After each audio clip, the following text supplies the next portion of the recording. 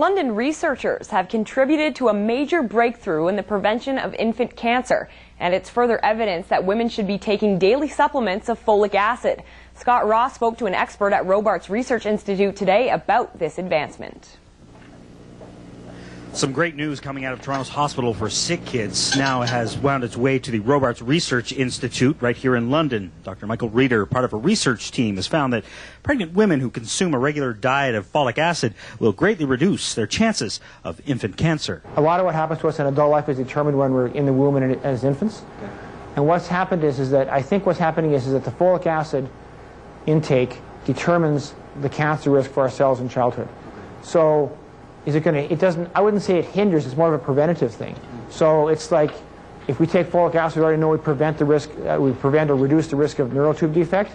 In the same way, folic acid taken will reduce the risk of childhood cancer. The research team is headed up by another London doctor, Dr. Gideon Koren. His team found that the multivitamins with folic acid reduced the risk of neuroblastoma by 47%, a condition that affects 6,000 to 7,000 children in North America. I think Dr. Koren's made a landmark observation that people like ourselves and other people, we're going to be following up with mechanistic studies looking at why exactly that happens. And I think this is exciting stuff. It's Canadian data that I think will change the way pregnancy is taken care of in the whole world. The most common form of cancer in pediatric care is leukemia.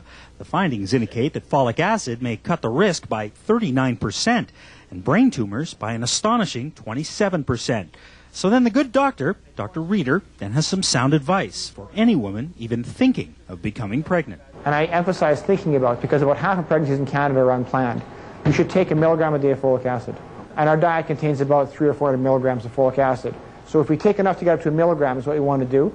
So I think anyone who's thinking about getting pregnant, and I emphasize even thinking about it, should be taking folic acid. And this research, according to Reeder, is just the beginning to discovering new directions in fighting cancer. Right now the way we treat cancer is with a big hammer. We kill the cancer cells and everything else.